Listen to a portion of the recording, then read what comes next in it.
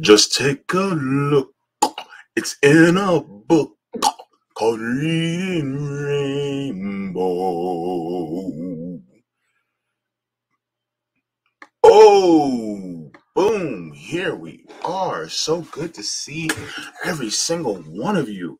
Welcome to the Jaybefaunt channel. It's so good to see you on this beautiful day. Yes, the Jaybefaunt channel is available on all major podcast platforms like Anchor, Apple, Spotify, and Google Podcasts. So you can subscribe to me there. I'm also part of the Revolutionary Blackout Network, so you can watch us and me on Sundays at 1 p.m. on RBN, as well as RBN Live on Tuesdays at 4, and the Savvy and JB Show on Thursdays at 6. Please give this recording a thumbs up. Yes, that is right. I am doing a reading. And thank you to everyone who is subscribed, as well as to everyone who is also a patron of Patreon, Coffee, those of you who are also members, as well as anybody who sends me mutual aid, and any of the various platforms. Without you guys, I would not be able to do this, and I am deeply grateful from the top and bottom of my heart. So,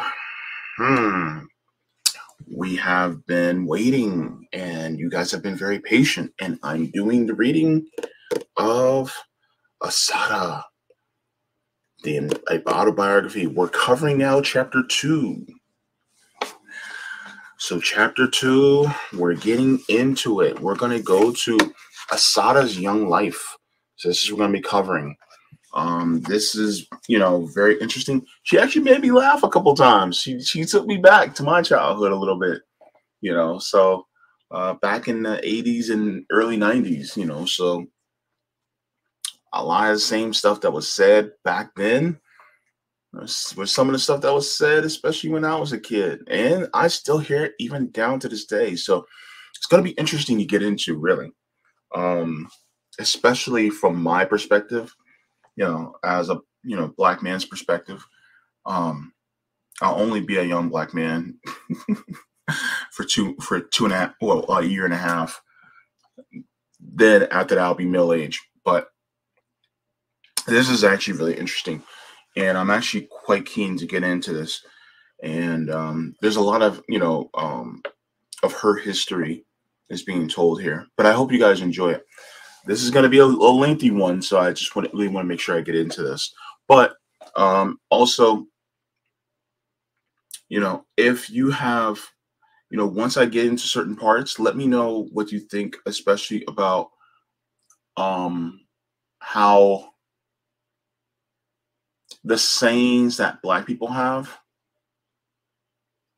if you've heard that in your life. I don't care if you're not Black. If you heard it, then you heard it.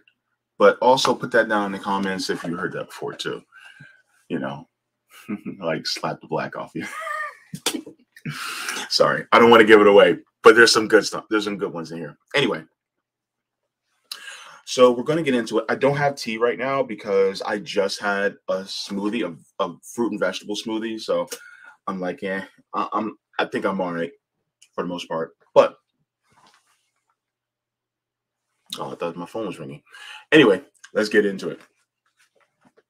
Chapter 2.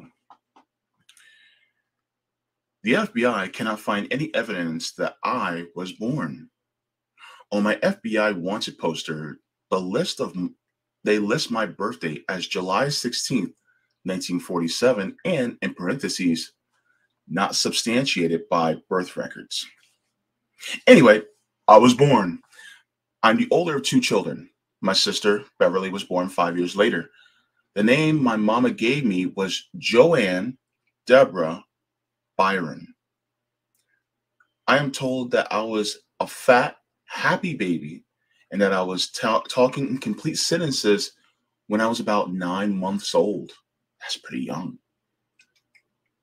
They say that I was lazy, though, that I walked way before I learned to walk. I talked way before I learned to walk. Everybody says that I had my days mixed up with my nights and kept everybody up all night. I'm still pretty much a night owl. The only other tale I remember hearing about my babyhood was that I would scream at the top of my lungs whenever anybody wears furs or feathers. Anybody wearing furs or feathers came near me. I'm still not too fond of furs and feathers. My mother and father were divorced shortly after I was born. I lived with my mother, my aunt, now Evelyn Williams, my grandmother, Lulu Hill, and my grandfather, Frank Hill, in a house in the Bricktown section of Jamaica, New York. The only thing I remember about the house is the backyard, which I loved, and a huge dog next door. I remember the dog well because he terrified me. To my young eyes, he looked like a giant, a canine version of King Kong or Mighty Joe Young. I'm still not too wild about dogs. When I was 3 years old, my grandparents sold the house and moved down south. I moved with them. We moved into a big wooden house in 7th Street in Wilmington, North Carolina. It was the house my grandfather had grown up in. It had a wraparound porch and a big green swing. And of course, rose bushes in the front yard and a pecan tree in the back. My grandfather originally thought that the house had belonged to my great-grandfather, Papa Link, short for Lincoln. But they found out he had only been given the use of the house for his lifetime. Papa Link had worked as a chauffeur for one of the most prominent white families in Wilmington, and as the story goes, has been a prominent member of the Black community. He and my great-grandmother, Mama Jessie, had worked hard all their lives, had raised 11 children in that house, and had died under the impression that the house was theirs. Fine print and white lawyers have a way of robbing Black people of what is theirs. My grandparents were forced to buy the house again. That hit home because something happened with my grandmother a couple years ago, where she actually lost her house and she owned it for over 50 years. This is not where she didn't own it, but she found out she legit owned the house, but somebody came from under and took it away. So yeah, that kind of hit home. So the home that me and my family were supposed to inherit is gone. My mom is in her 70s, never owned a home in her life. And guess what? She never will. Because she can't afford a home, I can't afford a home. And the home that we were supposed to inherit is now gone. I tell you, that's how it goes. Who's better than you? Nobody. Who? Nobody. Get that head up. Yes. Yes, who? Yes, grandmommy. I want that head up held high. And I don't want you taking no mess from anybody. You understand? Yes, grandmommy. Don't you let me hear about anybody walking over my grandbaby. No, grandmommy. I don't want nobody taking advantage of you. You hear me? Yes, I hear you. Yes, who? Yes, grandmommy. All of my family tried to instill in me a sense of personal dignity, but my grandmother and my grandfather were really fanatic about it. Over and over, they would tell me, you're as good as anybody else. Don't let anybody tell you that they're better than you. My grandparents strictly forbade me to say yes, ma'am, and yes, sir, or to look at my shoes, or to make subservient gestures when talking to white people. You look at them in the eye and you talk to them, I was told, and speak up like you got some sense. And I was told to speak in a loud, clear voice and to hold my head up high or risk having my grandparents knock it off my shoulders. My grandparents were big on respect. I was to be polite and respectful to adults, to say good morning or good evening as I passed the neighbors' houses. Any kind of backtalk or sass was simply out of the question. My grandparents didn't even permit me to answer questions with a simple yes or no. Instead, I had to say, yes, grandmother, or no, grandfather. But when it came to dealing with white people in the segregated South, my grandmother would tell me menacingly, "Don't you respect nobody that don't respect you. You hear me?" "Yes, grandmother," I would answer, my voice almost in a whisper. "Speak up," she would tell me repeatedly, something that she seemed hell-bent on making me do. She would send me to the store with clear instructions on what to bring back. I was under no circumstances to come home with inferior goods, something which happened all too often to Black people in the South. "You tell them that you don't want any garbage, and you better not come back with any," she would warn me. If the store owner sold me something that my grandmother didn't like, I would have to return to the store and get the thing changed or get my money back. "You speak up loud and clear. Don't let me have to go down to that store." Scared to death of the fuss my grandmother would make if she had to go down to the store herself, I would hurry back to the store, prepared to raise almighty hell. Okay, that reminds me of my mother. God forbid something doesn't go the way it's supposed to, and then if I don't speak up and my mother finds out,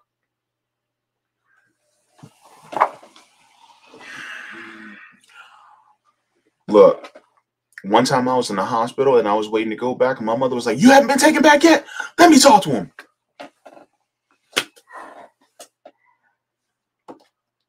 Gosh, it reminds me of my mama. Lord. Whew, can't tell her nothing. Next thing you know, what the hell?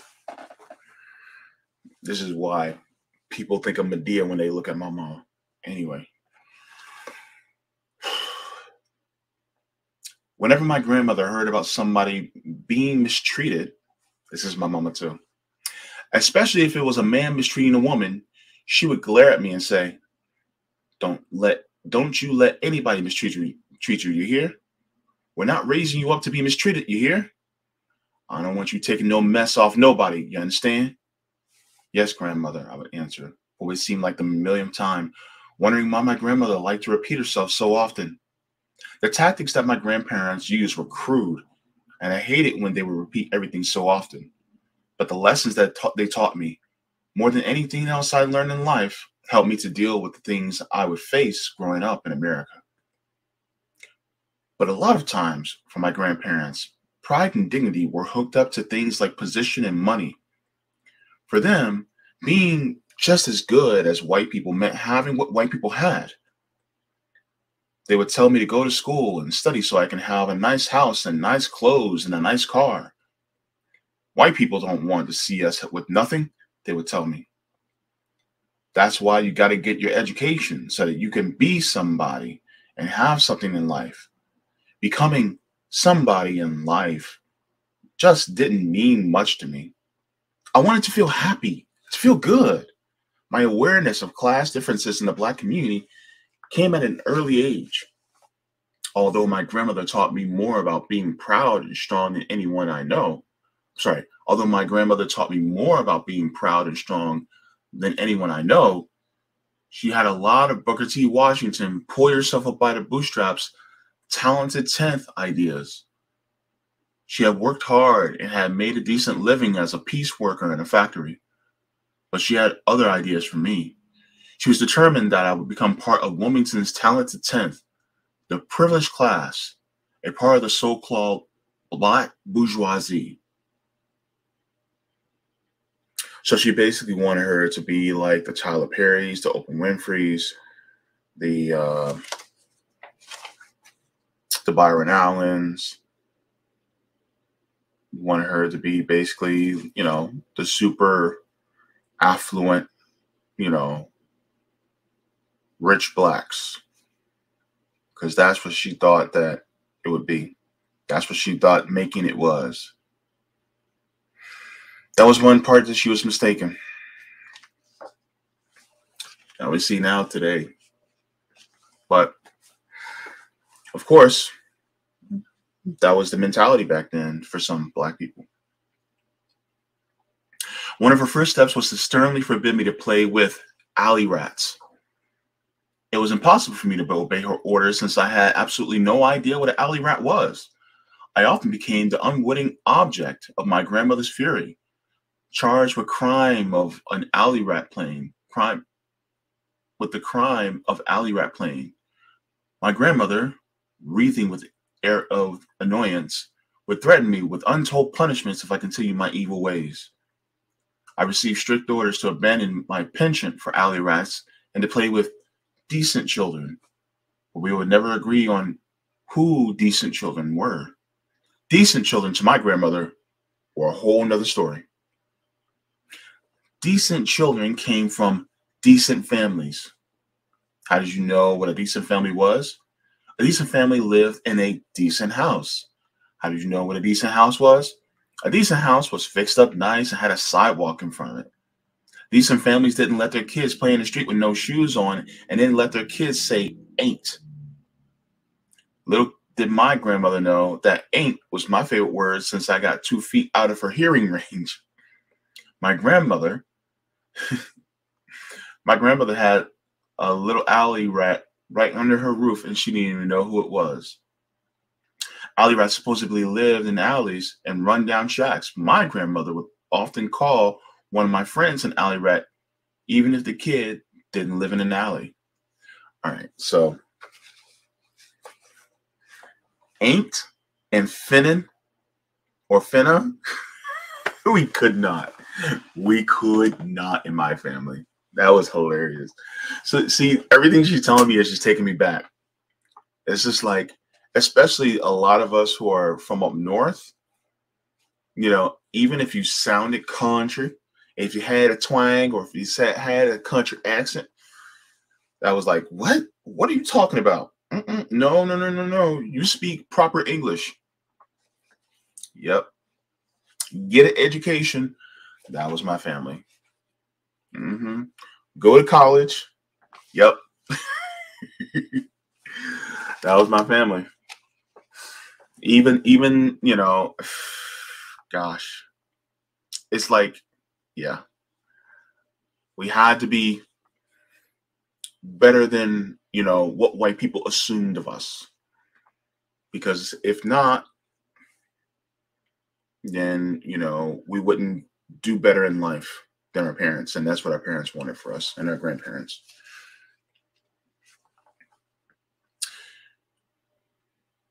Dutifully, to put some sense in my head, she would take me to visit decent children. These decent little souls were invariably the offspring of Wilmington's black doctors, lawyers, preachers, and undertakers. School teachers, barbershop owners, and the editor of the colored newspaper were also decent.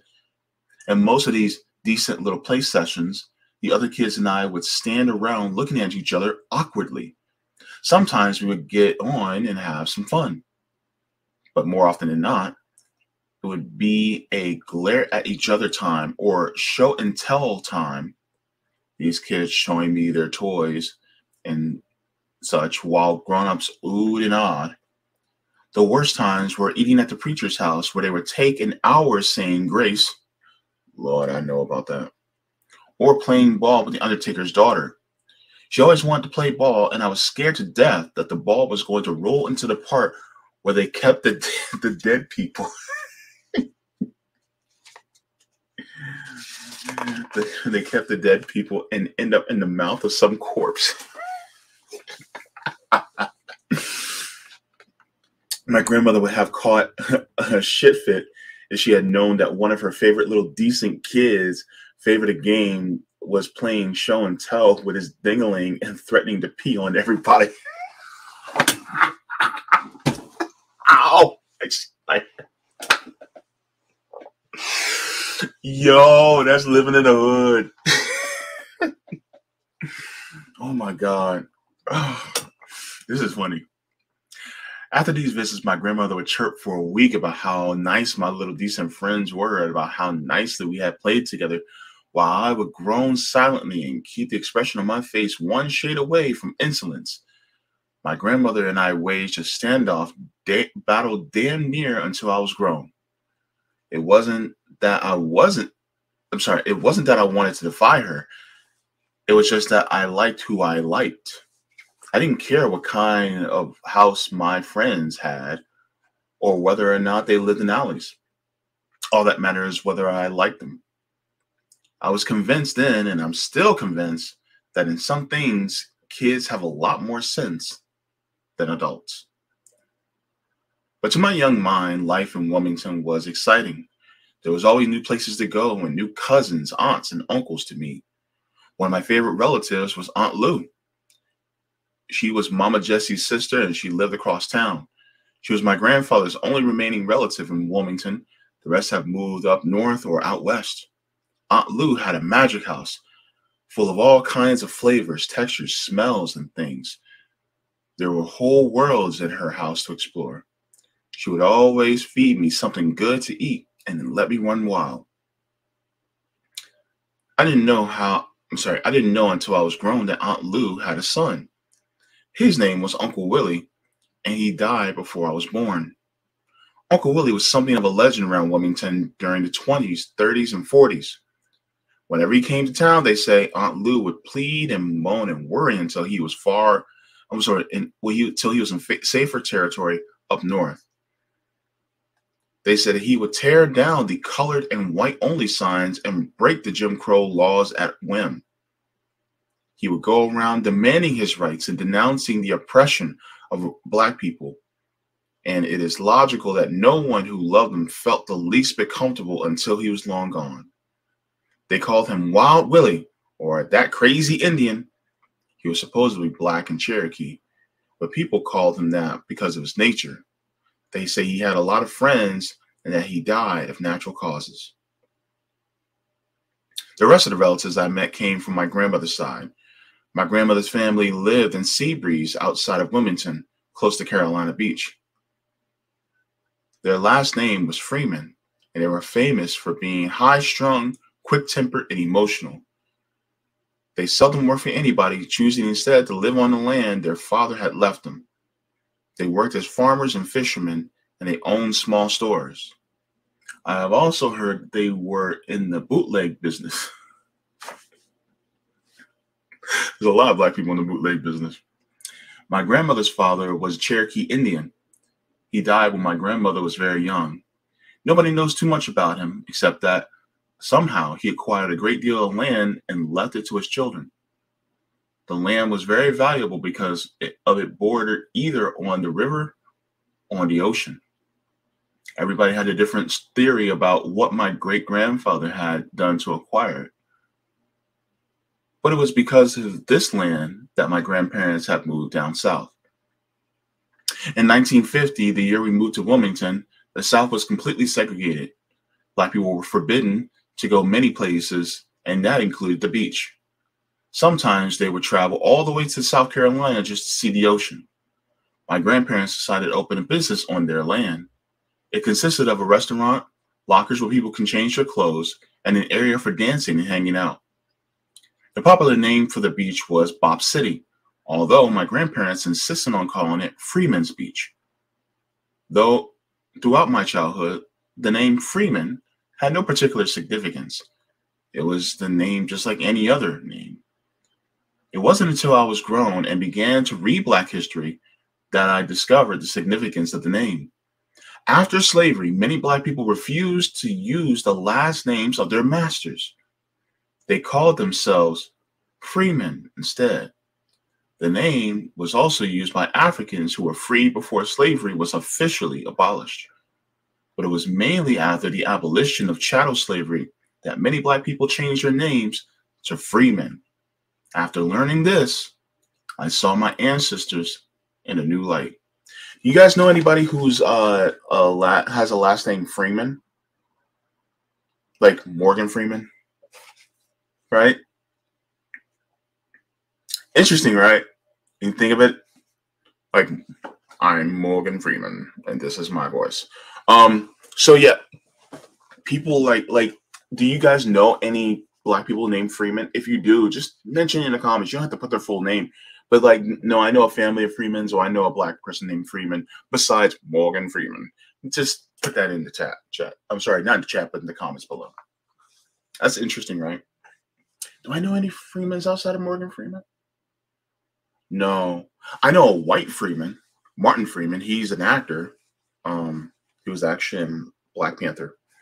He was also like, and think in the Lord of the Rings or the Hobbit, whatever one of them. I never seen Lord of the Rings or the Hobbit, so I don't, But anywho, this just tidbit of information. For me, the beach was a wonderful place, and to this day, there's no place on earth that I love more. I have never seen a beach more beautiful than it was then, before they decided to build a canal through the property of my grandparents. It's now just a pale shadow of what it used to be, most of it destroyed by erosion. Back then, there were majestic sand dunes covered with tall seagrass, where my cousins and I would build forts, houses, and sometimes cities. When time permitted, we spent hours hiding and making sneak attacks on one another. The sand was fine and clean, and in the beginning of summer, we could find just about every imaginable kind of seashell. When the sun got too hot, we would sit in the old blue Jeep my grandfather drove and play with silly things like paper dolls and teacups. After I learned to read, I would sit in the sun under the huge hats my grandfather always made me wear and read one book after another. Every other week, my grandfather went to the colored library on Red Cross Street, and the librarian would send 10 or so books. 10 or so books for me to read. As soon as I finished reading them, my grandfather would go and get another batch. My imagination was vivid, with fragments of pirates and the Bobbsey twins floating around. I would sit looking at the ocean and think about everything.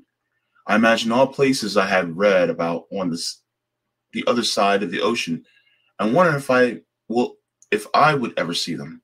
And of course, I daydreamed about all kinds of stuff, most of it silly. But my days were not spent simply daydreaming. My grandparents were firm believers in work. They had worked all their lives, and there was no way they were going to tolerate any lazy good-for-nothings around them. Every day there were chores to do, and there was no playing until they were completed. I did things like putting the potato chips on the racks, putting sodas in the cooler, wiping the tables clean, etc. When customers were there, I would sell small stuff like potato chips, nabs, pickles, and pickled pig's feet. I would also set the tables and bring customers things they needed. But my main job was collecting 50 cents for parking, because there was no road to our beach. The paved road ended with the white section. My grandparents had to pay for a dirt road and parking lot to be laid over the sand. Truckloads of dirt were brought, and the steamroller smashed it down so that it was hard enough to drive on. This was an expensive process, so my grandparents decided to charge 50 cents for parking.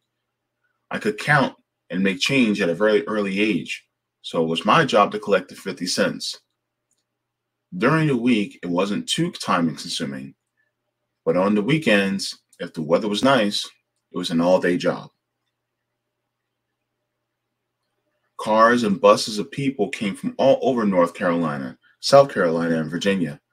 There were church groups, school groups, social clubs, women's clubs, Boy Scouts, and Girl Scouts. All kinds of people would come to the beach, some with little money and some that you could tell were real poor. In all the years I spent on that beach, only one or two people hassled me. Most of them treated me very kindly, just like I was their kid. The people who came to the beach fascinated me. I loved to see them come and go. After a while, I would recognize the regulars, and it didn't take me long to learn their names. Some of them gave me tips, which I usually spent on the piccolo jukebox. There were lots of lovers, I spent some of my time spying on them in the parking lot, but they weren't too interesting. All they did was squirm a lot. Oh, Lord. Checking license plates, I could recognize almost all of the state's license plates on site, and collecting bugs, I had a huge collection, were much more uninteresting. But watching families was better, on their picnics with their fried chicken, potato salads, and watermelon. Some of them looked so happy you can tell that they didn't get a chance to go to many picnics. And I was always on the watch for kids to play with when I wasn't busy. Then there were the good timers, Their cars smelled like whiskey. They would dance a lot, eat a lot, and spend a lot on the piccolo. And many times I would wonder if they had made it home all right. A lot of poor people came to the beach. Sometimes the floors of their raggedy old cars or trucks were half rotted out. Usually a lot of little children with them, and they wouldn't have bathing suits. They went swimming in whatever clothes they had worn to the beach. Half the time, the little kids wore nothing. Then there are those who came to put on airs, usually in the evening, all dressed up to eat dinner. Many would say, I can't stand the sun. I'm too black already. I ain't going out in no sun. Okay. I've said that before. I don't say it anymore, but I used to say that because I'm dark skinned. So, but now, shoot, I don't care. If I get darker, the berry, sweeter the juice, baby. That's all it's all about. Anyway, it was amazing the number of people who said they were too black already. We looked at them like they were crazy because we love the sun. But the umbrellas for rent went like hotcakes. Some people draped clothes and blankets around the umbrellas so that no light penetrated whatsoever. One lady always put a paper bag on her head and poked holes in it for her eyes. Some of the women refused to go near the water because they were afraid their hair would go bad. So it's kind of interesting because chemical relaxers were a thing back in the day. And if you guys watched Savvy's latest stream, she actually talked about how L'Oreal is being sued right now for their chemical relaxers because they're now causing different types of cancer. Go ahead and check her stream out about that. But a lot of women would use black women would use chemical relaxers and things like that to straighten it because black hair was seen as bad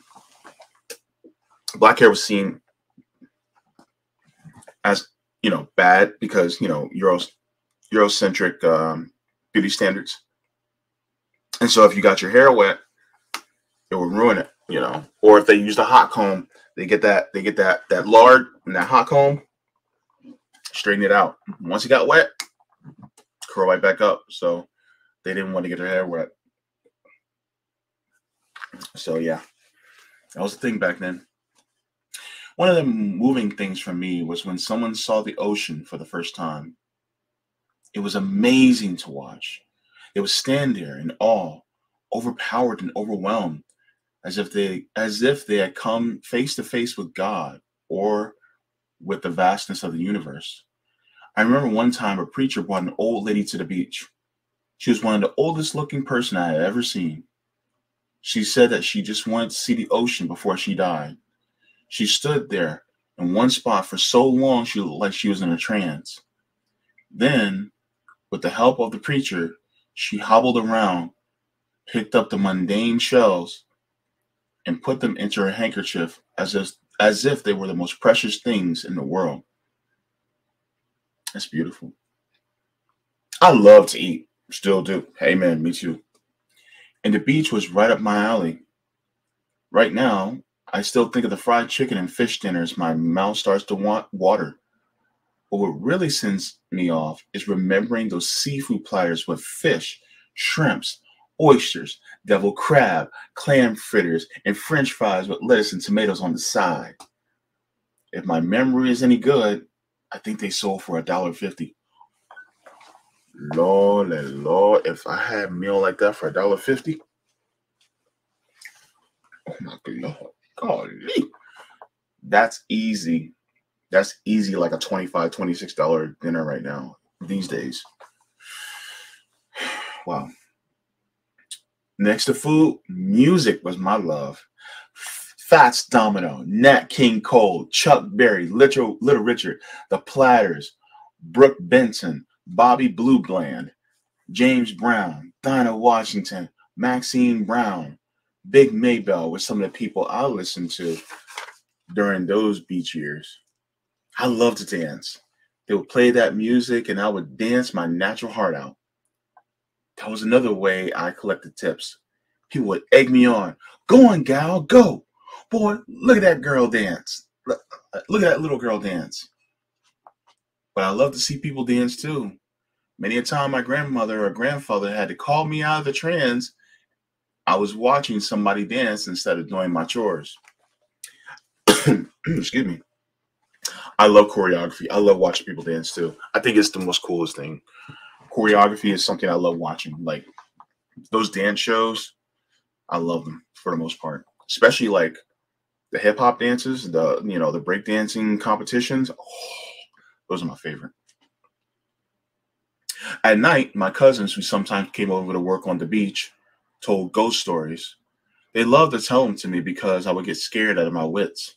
And they would tell me about people who came back from the dead, about snakes that could crawl at 100 miles an hour and beat you to death with their tails, and about red phantoms and haints and all kinds of other horrible things. My imagination was vivid, and before the night was over, the seagrass turned to monsters and the wind made ghost howls. Sometimes even my grandmother and grandfather would get into the ghost story sessions. My grandfather's favorite one goes like this. He was driving home in a terrible storm one night. It was lightning and thundering like crazy. He saw lightning hit a tree ahead of him, and he saw the tree fall across the road. He tried to stop, but it was too late. He braced himself to hit the tree, but nothing happened. The car went smoothly as if it weren't there. He turned around, and sure enough, the tree was still lying across the road. He swears that story is true, and I'm convinced that he thoroughly believes it is. We were, however, visited by real, live ghosts. They were the phantoms of the parking lot. It seems that the white citizens of Wilmington and Carolina Beach were not at all happy that my grandparents had dared to build on the land and to start a colored business. We were too close for their comfort, so they would visit us from time to time and express their disapproval. I don't know for a fact that they were card-carrying members of the Klan, but judging from their behavior, I think they were. But then, of course, they weren't wearing their sheets. They could have just been red-blooded American boys out for some good, clean fun. The parking lot was made of dirt, and the cars spinning around on it at breakneck speed would ruin it in no time. 2 or 3 of them would ride around the parking lot, spinning, skidding, while they shouted curses and racist insults. One time, they fired their guns in the air. I remember seeing them and hearing them out there and wondering, what are they going to do next? More than once, I saw my grandfather go to where he kept his gun and carried it quietly to where he had been sitting. Somehow, this made me more afraid because I knew that he, too, thought they were scary. Finally, my grandfather put a big fat chain, almost as big as the kind used to anchor ships, across the road at the entrance to the parking lot. This soon eliminated our nightly visitors. One night, as my grandfather and I were fastening the chain in place and locking it, a white man drove up to the lot and, in an arrogant tone of voice, ordered my grandmother to open the gate so that he could turn his car around. My grandmother, looking very dignified, said, "No, I can't let you do that." Then, in a nicer voice, he asked my grandmother again to open the gate.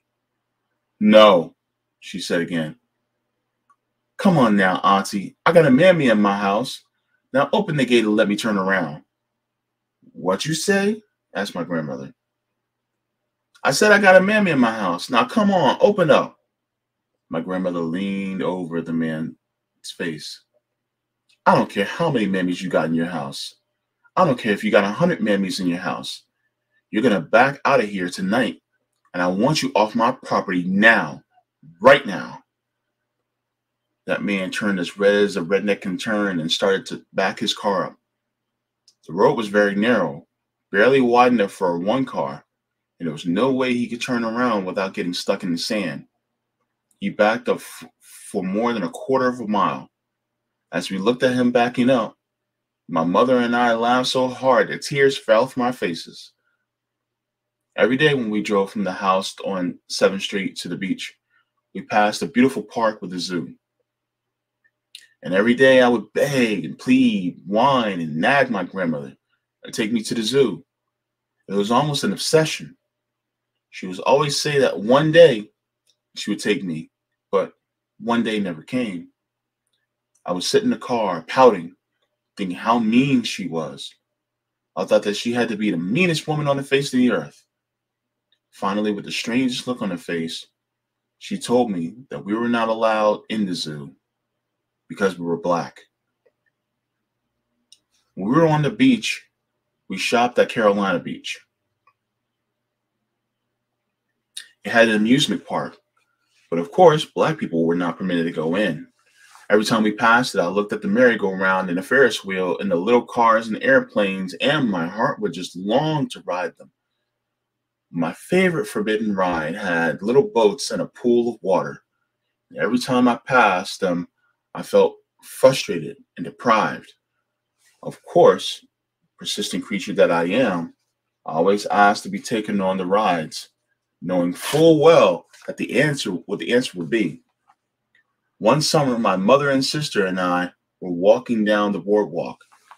My mother was spending part of her summer helping my grandparents in the business. As soon as we neared the rides, I went into my usual act. I continued ad nauseum until my mother, grinning, said, "All right, now, I'm going to try to get us in. We get over there. I don't want to hear one word out of either of you. Just let me do the talking. And if they ask you anything, don't answer, okay?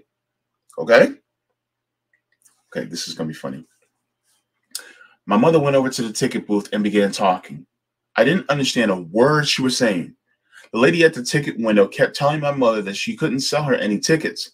My mother kept talking very fast and waving her hands. The manager came over and told my mother that she couldn't buy any tickets and that we couldn't go into the park. My mother kept talking and waving her hands, and soon she was screaming this foreign language. I didn't know if she was speaking a play language or a real one. Several other men came over. They talked to my mother. She continued. After the men went to one side and had a conference, they returned and told the ticket seller to give my mother the tickets. I couldn't believe it. All at once that we were laughing and giggling and riding the rides. All the white people were staring at us, but we didn't care.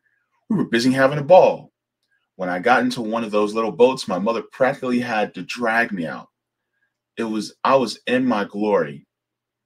When we finished the rides, we went to the Dairy Queen for ice cream. We sang and laughed all the way home. When we got home, my mother explained that she had been speaking Spanish and told the managers that she was from a Spanish country and that if they didn't let us in, she would call the embassy in the United Nations, and I didn't know who all else. We laughed and talked about it for days, but it was a lesson I never forgot. Anybody, no matter who they were, could come right off the boat and get more rights and respect than American-born blacks. That's a hard thing. That's a conversation that happens a lot with black people. A lot. I mean, I've heard it in my family. I've heard it in many black families. And they'll look at immigrants and they will express resentment. And they'll be like, we can't barely get any help, but people who come here, they get all these programs. And that's the way a lot of black people feel. They feel like, and this is some black people, they feel like they can have more opportunities than those of us who were born here, and it's sad. And it may not be that true. It may be, just our perception, but that's what it seems like. And so, but really, it's the exploitation, and we start to learn that. But yeah, that's a conversation that happens a lot in the Black community. My first school experience was Mrs. Perkins School in Wilmington. It was a little two-room school in Red Cross Street where I learned the fundamentals of reading, writing, and arithmetic. I was 4 years old. Mrs. Perkins School was the closest thing to a nursery school that Black people in Wilmington had, but she didn't play that baby play stuff. We were there to learn.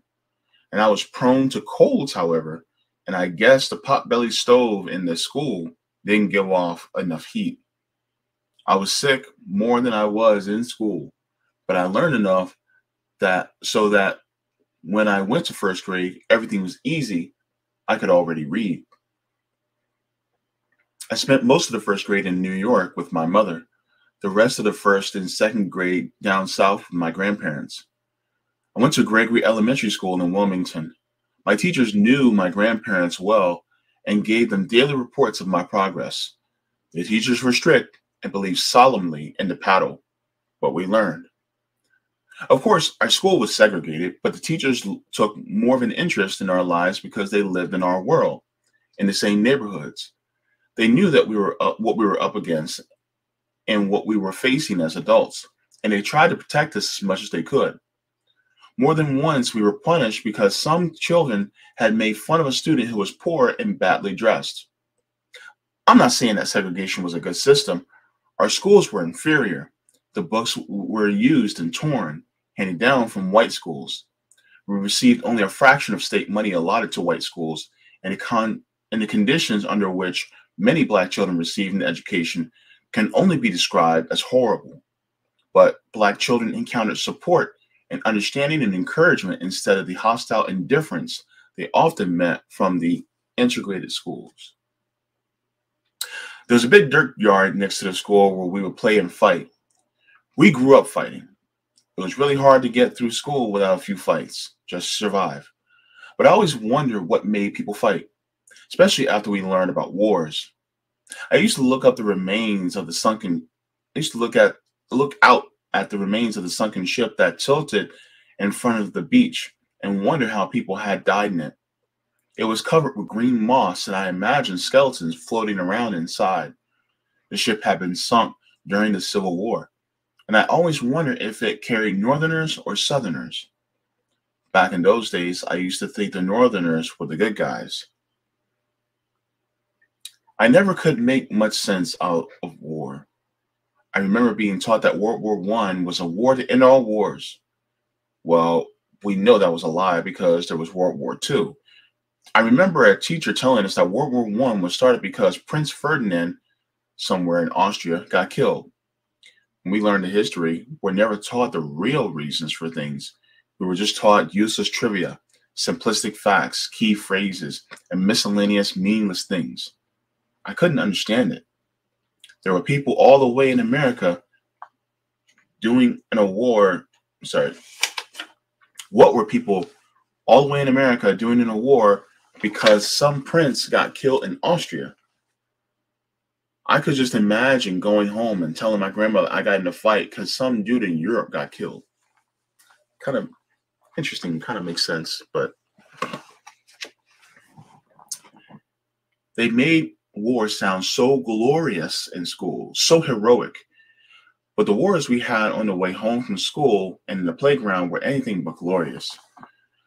Besides the cuts and scratches we received in the battleground, we were likely to get spanked for fighting or for getting our clothes dirty. I was pretty lucky in that respect. When my grandmother would discover that I was all in one piece, she wouldn't make too much of a fuss.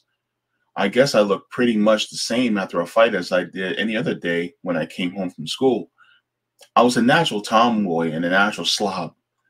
My blouse was always hanging out of my skirt.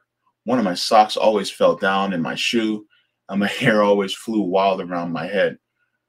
I always managed to get something torn and dirty, and because I was awkward and clumsy, I always looked like a victim of about 50 wars. Damn. Most of our fights started over petty disputes like stepped-on shoes, flying spitballs, and the contested ownership of pens and pencils. But behind our fights, self-hatred was clearly visible.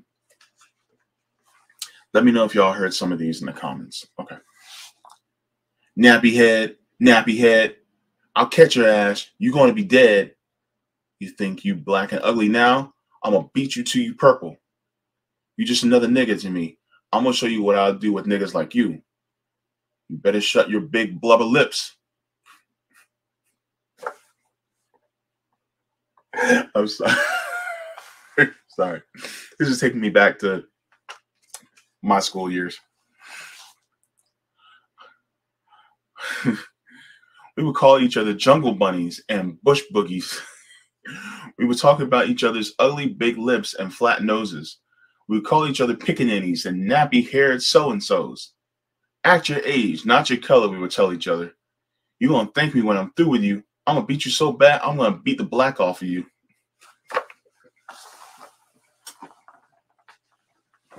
Sorry. Oh my Lord. Ooh, Lord, this is taking me back. Black made any insult worse. Wait. When you called somebody a bastard, that was bad. But when you called somebody a black bastard, now that was terrible. In fact, when I was growing up, being called black, period, was grounds for fighting. Who you calling black? I would say. We had never heard the words black is beautiful, and the idea never occurred to most of us. I hated for my grandmother to comb my hair, and she hated to comb it. My hair was always been thick and long and nappy, and it would give my grandmother hell. She had straight hair. So she was impatient with mine. When she combed my hair, she always remembered something I had done wrong that day or earlier that day and popped me in the head with the comb. She would always tell me during these sessions, now when you grow up, I want you to marry a man with some good hair so your children will have good hair. You hear me? Yes, grandmother. I used to wonder why she hadn't followed her own advice since my grandfather's hair was far from straight. But I never dared to ask. My grandmother just said that what everybody knew was common fact. Good hair was better than bad hair, meaning that straight hair was better than nappy hair. When my sister Beverly was little, I remember teasing her about her lips. She has big, beautiful lips. But back then, we looked at them as something of a liability. I never thought of them as ugly. My sister was always very pretty to me, but her lips were something good to tease her about. I once told her, with those big lips, the only thing you got going for you is your long hair. You better never cut it off. I would never know how much damage all my teasing did to my sister.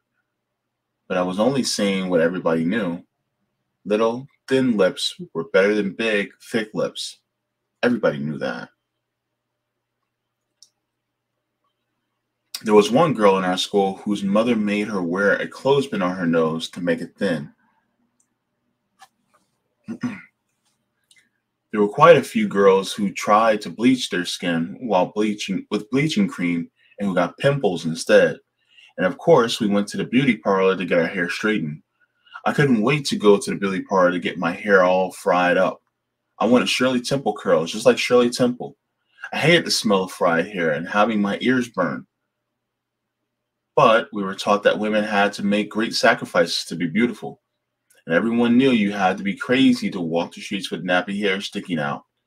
And of course, long hair was better than short hair. We all knew that. Like I said, remember to watch that stream by Savvy where she talks about L'Oreal, about chemical straighteners. We have been completely brainwashed and we didn't even know it. We accepted white value systems and white standards of beauty, and at times, we accepted the white man's view of ourselves. We had never been exposed to any other point of view or any other standard of beauty. From when I was a tot, I can remember black people saying, niggas ain't shit. You know how lazy niggas are. Give a nigga an inch and he'll take a mile. Everybody knows what niggas like to do after they eat. Sleep. Everybody knew that niggas couldn't be on time. That's why there was CPT, color people time. Oh my God, I heard all this stuff all my life. Niggas don't take care of nothing. Niggas don't stick together. The list can go on and on. To varying degrees, we accepted these statements as true. And to varying degrees, we each made them true with ourselves because we believed them. Remember that part in there was a comedy special that Chris Rock did, and he talked, I think it was it Bigger and Blacker or Never Scared? It was one of the two. But he said there are two types of black people. There's black people and there's niggas. And he said, niggas got to go. That is this. That's basically that. Right? When you're conditioned to look at your people with disdain, not realizing the systemic issues that have caused us to be a certain way, then you automatically look down on certain people, even though you're the same race. That's sad. Wow. And I used to think it too. Oh boy, I used to think it. Oh gosh. But I'm learning. And I'm decolonizing. I entered the third grade in PS 154 in Queens. The school was almost all white, and I was the only black kid in my class. Everybody in my family was glad I was going to a school in New York. The schools are better, they said. You get a better education up north than in segregated school down south. School up north was much different from me than school down south. For one thing, the teachers, they were all white. I don't remember having any black teachers until I was in high school, and they were always grinning at me. And the older I got, the less I liked those grins. I didn't have a name for them, but now I call them little nigga grins. My third grade teacher was young, blonde, very prissy, and middle class. Whenever I came to the room, she would show me all 32 of her teeth. But there was nothing sincere about her smile. It never made me feel good. There was always something unnatural and exaggerated about her behavior with me. One of my first or second day in class, she was teaching us penmanship. Does anyone know how to make a capital L in script? She asked. Nobody raised a hand. Timidly, I did. You know how to do it? She asked incredulously. Yes, I told her. We had that last year down south. Well, come and write it on the blackboard then, she told me. I wrote my pitiful little second grade L on the blackboard. After looking at me and nodding, she made a big fancy L next to mine. Is this what you're trying to make, Joanne? Her expression was smug. The whole class broke out laughing. I wanted to go somewhere and hide. After that, every time I mentioned something I learned down south, she got mad. She never saw my raised hand. When she couldn't ignore it, like no one else raised theirs, she would say something like, "Oh, do you know the answer, Joanne?" That's pretty fucked up, I'm telling you. It's like none of the kids knew how to write script. You know, this little black girl that actually knows how to do it. She does it. It may not be perfect. It may be kind of squiggly because, you know, she's in the second grade. She's probably about 6 or 7 years old. And then instead of saying, yes, that's how it's done, that's how you do it, she humiliates her by just doing a big one next to her that's more, you know, better quality because, well, she's an adult and she's been writing penmanship for years. See how, oh gosh, that pisses me off. Anyway, back to the book. Every holiday at class was assigned to put on a play. There were plays for Columbus Day. Screw Christopher Columbus, genocidal maniac. Halloween, Thanksgiving, another bad holiday, you know, indigenous people and all that. Christmas, aka Saturnalia. Our class had George Washington's birthday, a slave owner, and our play was about his cutting down this cherry tree, I can't talk today, cherry tree when he was a little boy. I was selected to be in the play. I was tickled pink and so proud. I was cast to be one of the cherry trees. The teacher put some green crepe paper over my head and told me to stand in the back of the stage where I was to stay until the end of the play. Then the cherry trees were supposed to sway from side to side, saying, George Washington never told a lie, never told a lie, he never told a lie. George Washington never told a lie, and the troop goes marching on. I didn't know what a fool they had made out of me until I grew up and started to read real history. Not only was George Washington probably a big liar, but he had once sold a slave for a keg of rum. Here he had his damn. Here they had this old cracker slave master who didn't give a damn about black people, and they had me, an unwitting little black child, doing a play in his honor. When George Washington was fighting for freedom in the Revolutionary War, he was fighting for the freedom of whites only, rich whites at that. After the so-called revolution, you couldn't vote unless you were a white man and you owned a plot of land. The Revolutionary War was led by some rich white boys who got tired of paying heavy taxes to the king. It didn't have anything to do with freedom, justice, and equality for all. Hang on. Doesn't that kind of sound like today?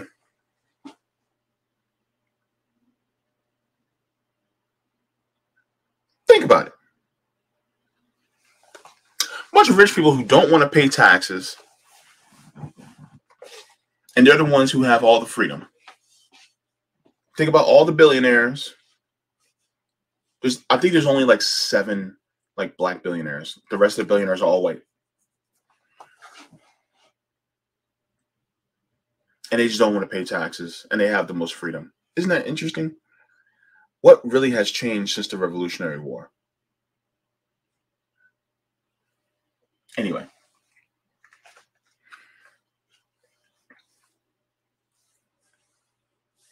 Again, in the 4th grade, I was the only black kid in my class. My teacher, Mr. Trubowitz, was cool. He was cool, though, and a very good teacher. He had modern ideas about teaching, and instead of making us read those old, boring readers, he had us read real books and write reports about them. His class was always interesting. He told us all kinds of jokes and stories, and he seemed to be sincerely concerned about us. That year, we were learning about the Civil War and about Lincoln's freeing of the slaves. Like all other teachers, Mr. Trubowitz taught us fairy tale history, but at least he made it interesting. That year, I was crazy about Lincoln. I memorized the entire "Oh, Captain, My Captain" by Walt Whitman and recited it to the class. Little did I know that Lincoln was an arch racist who had openly expressed his disdain for black people.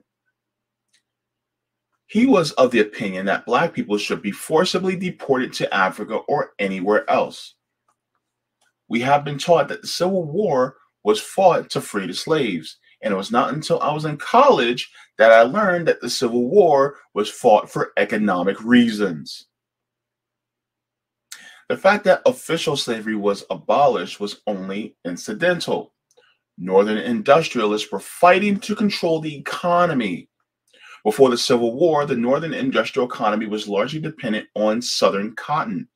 The slave economy of the South was a threat to the Northern capitalism. What if the slaveholders of the South decided to set up factories and process the cotton themselves?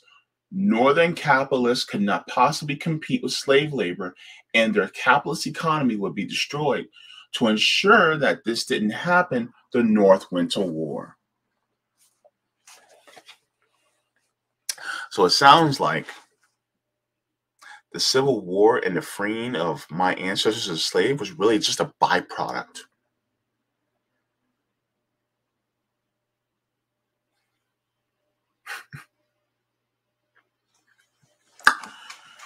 Oh, this book is juicy.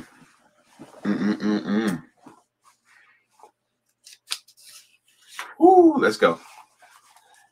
When I was still in the 4th grade, I fell off a swing and broke my leg. Mr. Trubowitz came to my house and gave me lessons and assignments.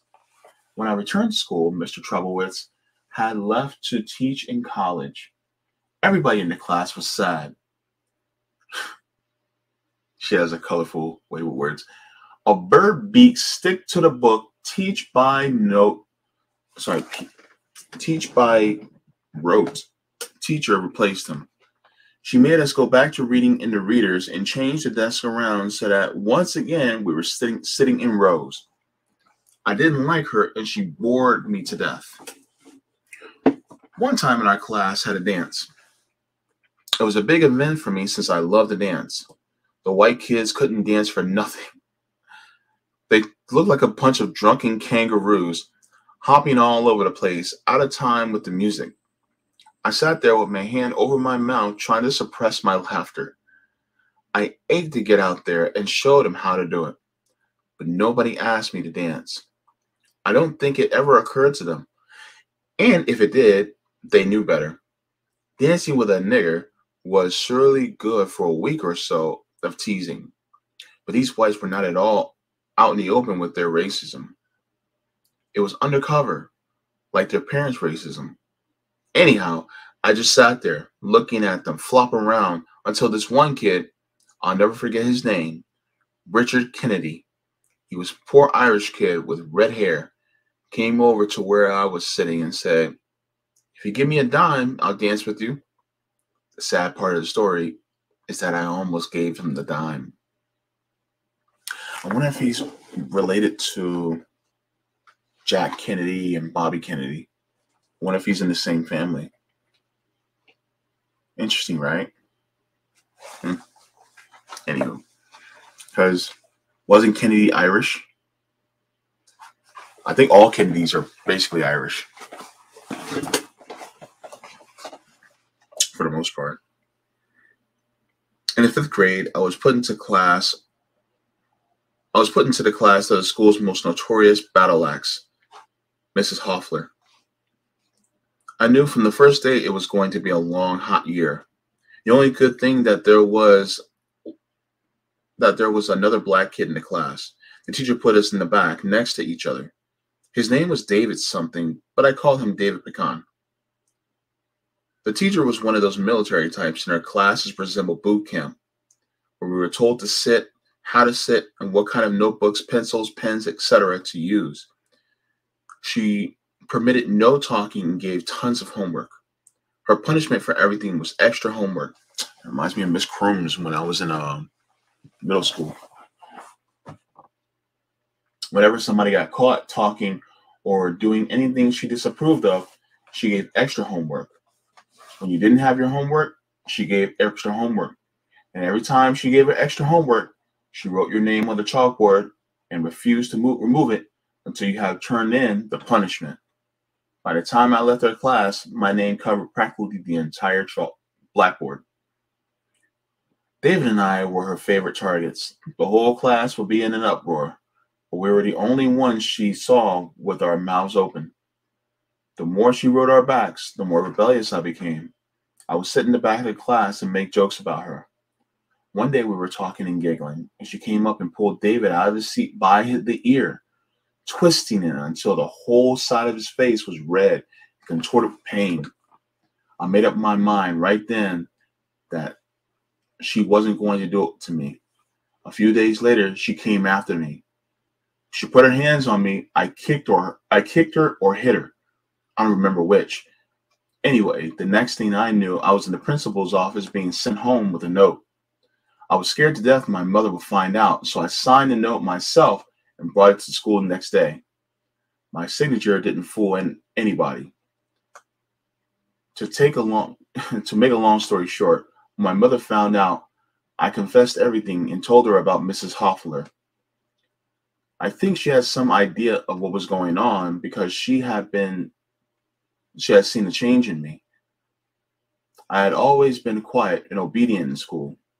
My mother went to the school, talked to the teacher and the principal, and demanded I be moved to another class. It's a good thing she wasn't one of those parents who believe the teacher is always right, because I didn't know what would have happened. I guess the fact that she's a teacher and acutely aware of the racism and hostility that Black children are exposed to from time to time, they enter the school had something to do with it. I don't remember the name of my other 5th grade teacher, except that it was a mile long and it began with a Z. But she was very nice and a very good teacher. She introduced us to art, literature, and philosophy. I remember studying French Revolution in her class. She made up names like Marie Antoinette, Charlotte Corday, and Robespierre come alive. She talked about philosophers like Rousseau, who influenced the thinking of the period, and how the French Revolution was influenced by American Revolution. She even showed us pictures of the art and architecture of the period. She was the first teacher of one of very few who taught subjects as if they related to each other. Before I was in her class, I would never have imagined that history was connected to art, that philosophy was connected to science, and so on. The usual way that people are taught is to think in America is that each subject is a little compartment and has no relation to any other subject. Yeah, that's how it felt like for me. For the most part, we receive fragments of unrelated knowledge, and our education follows no logical format or pattern. It is exactly this kind of education that produces people who don't have the ability to think for themselves and who are easily manipulated.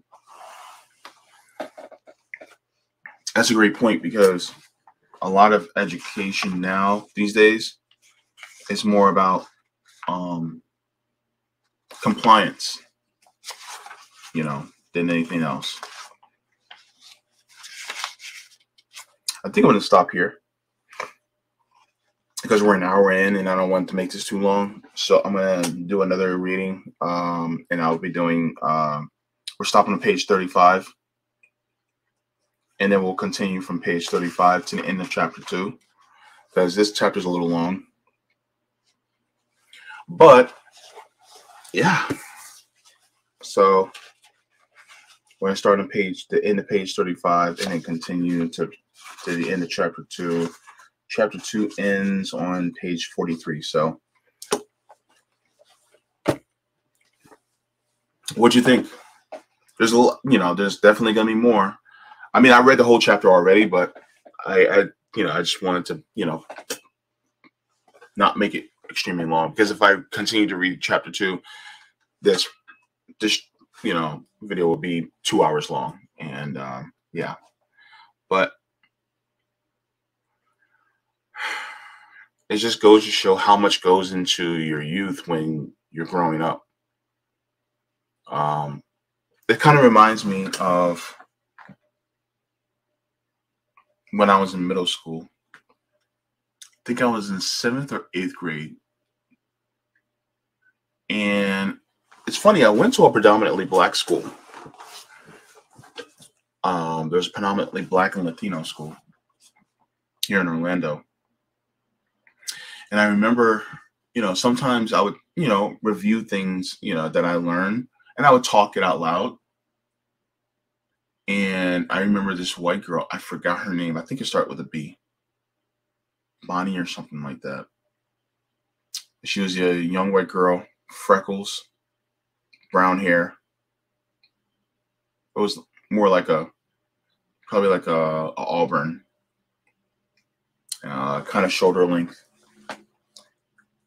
And I remember we had kind of an environmental class. Okay, so the school had a greenhouse, and they would teach us some planting and horticulture in the greenhouse. And so I remember being there, and I was talking about these things, and she goes, "Why do you always have to feel like you have to show your knowledge?" And I was like, "What do you mean? You always feel like you have to show your knowledge to people." And I was just talking about these things because I thought it was interesting. I wasn't trying to show anybody up. I wasn't trying to make people feel inferior, but kind of makes me think that it's like, I don't know. Maybe she was embarrassed. I don't know. Was she embarrassed that she didn't know these things, or was she angry that I was talking about these things? I don't know. But it was just interesting that, she jumped on me about talking about things I learned, and that she felt it was a threat to her.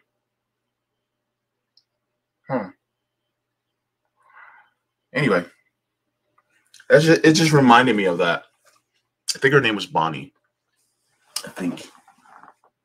But anyway, so that's, I mean, I was, coming up in the, in the late 80s, early 90s, in school. So actually I spent the entire 1990s in school.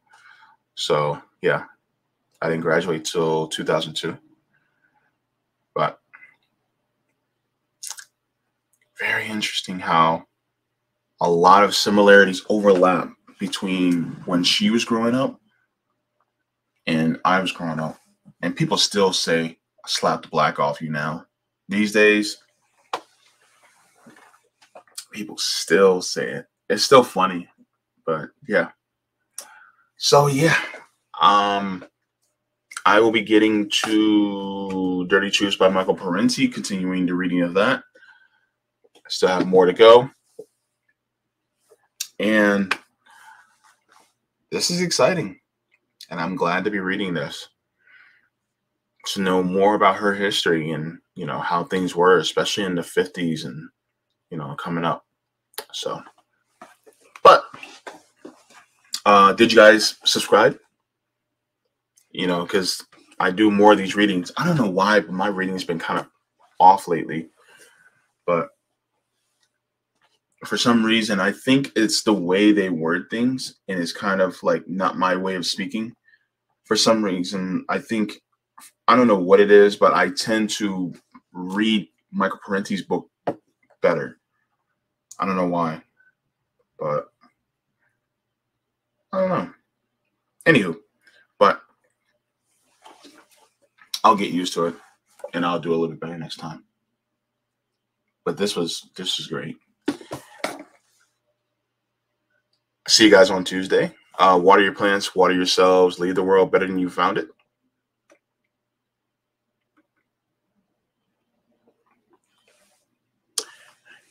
Reading is fundamental. And drink some water, y'all. It's good for you.